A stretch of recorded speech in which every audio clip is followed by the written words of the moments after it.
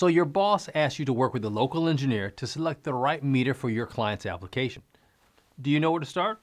Well, in part 12 of this series, we'll dissect the step-by-step process that I put together to easily guide you through this sizing and selection process. If you've been following along with this series on sizing, selection, and installation of commercial industrial water meters, I'm going to test your skills by providing you with 4 real-world sample applications. I'll review one with you today, and then next week we'll review your answers and discuss the analysis. Let's dive into it.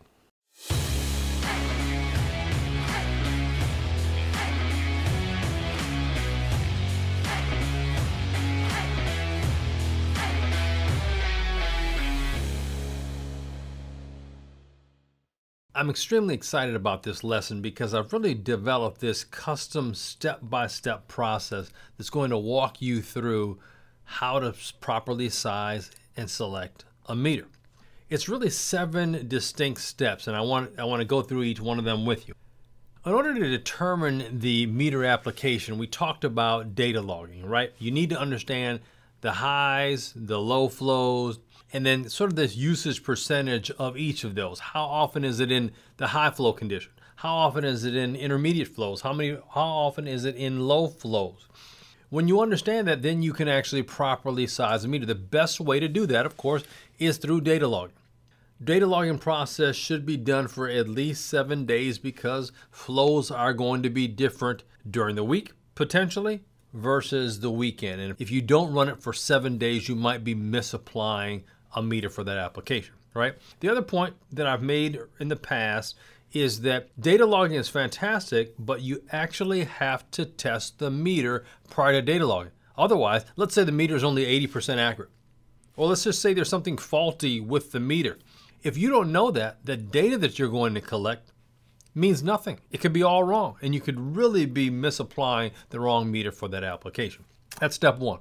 Step 2, I want you to print out, probably easier to print them out because you're going to need to sort of page through them. You could download the PDFs, but I want you to print out the product data sheets for the disc meter, the turbo meter, the compound, and the ultrasonic meter. Now, as part of this lesson, I'm going to supply you with those PDFs, right? Because I'm going to give you a test here at the end to test your knowledge and skills that you've learned over this 11-part series so far.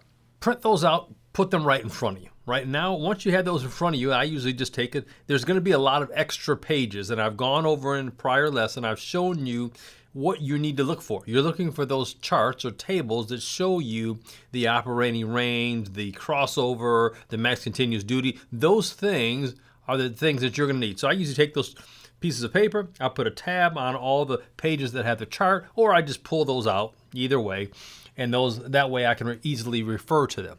The third step is going to be to analyze the operating range of your application. So you've got your information in front of you saying how often particular flows are happening in this application.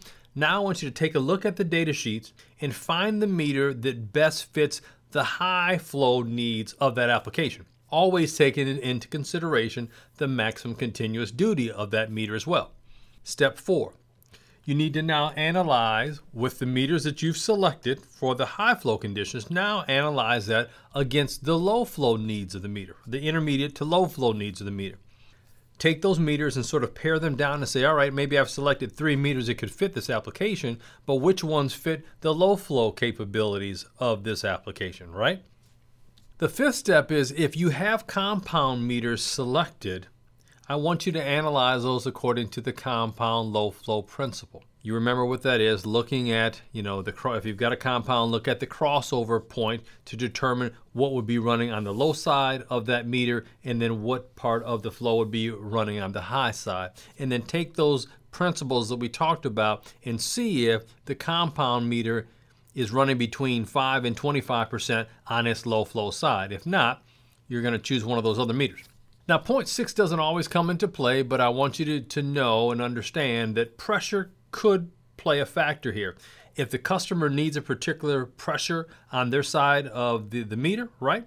You're going to have different pressure drops with different types of meters, and that might guide you to one meter versus the next because it has a lower pressure drop. So that's always a part of those application data sheets or product data sheets as well.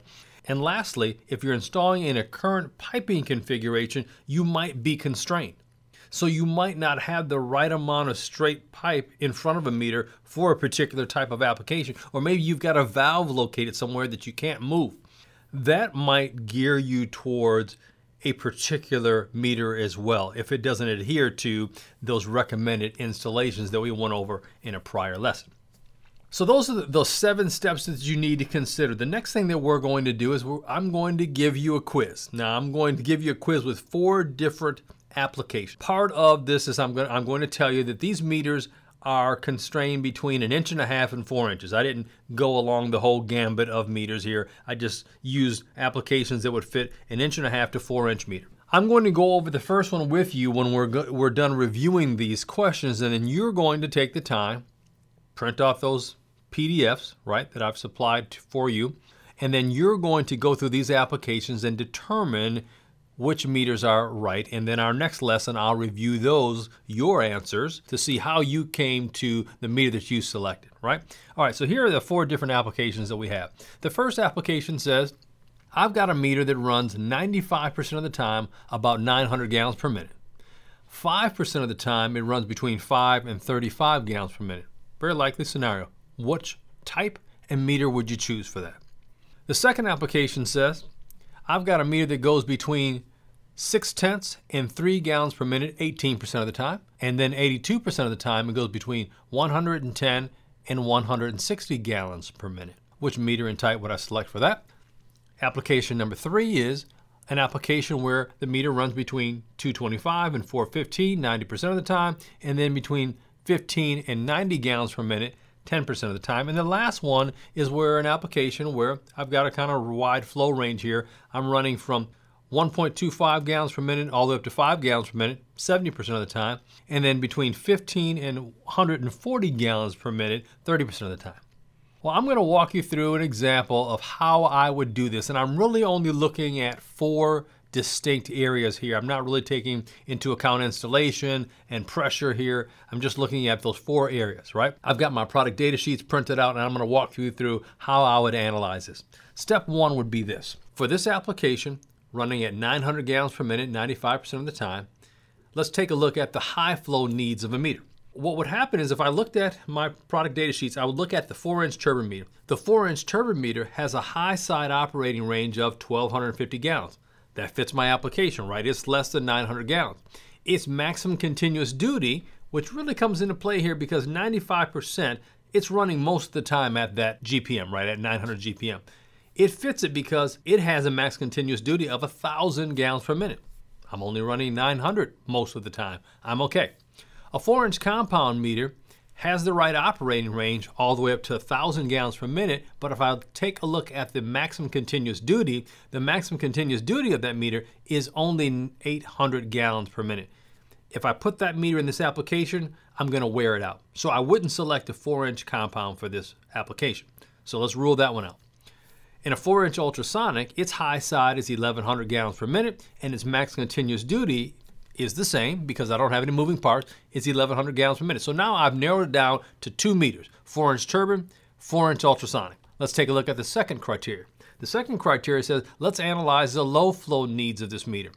That 15 to 35 gallons per minute 5% of the time. If I look at a 4-inch turbine meter, it has an operating range down to 10 gallons per minute. It fits my operating range. It's going to accurately measure between 15 and 35 gallons per minute. And then again, this steady low flow goes all the way down to 6 gallons per minute. It doesn't really come into play here, but it works. The 4-inch ultrasonic, it goes all the way down to 1.5 gallons per minute, and its extended low flow, again, all the way down to 3/4 of a gallon. So it fits this application as well. Step 3 is for me to look at if I have a compound. If I have a compound meter, I would analyze that compound and see if that low flow principle guidelines would fit. In this case, we've already ruled out the compound, so it doesn't really apply. Therefore, the 2 meters that I would select for this application would be either the 4-inch turbine meter or the 4-inch ultrasonic. So what I want you to do is now you take those other 3 applications that we talked about over the next week and you analyze that, and we will review your answers just like this in the next lesson.